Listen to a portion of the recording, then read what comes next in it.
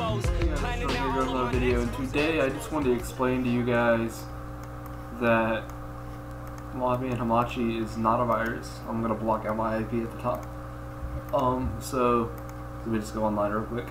The whole thing about this program is it can't possibly be a virus because it's better than port forwarding. It does not put any backdoors into your system or anything.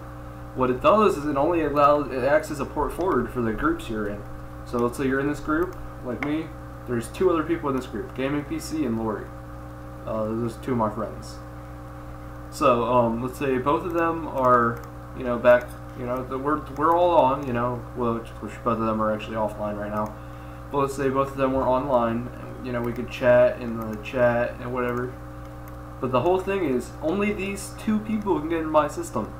So it acts as a small port forward, which is better than port forwarding, because if you were to port forward, it actually open a hole into your system, into your network, and let people, it'd be a lot easier to hack.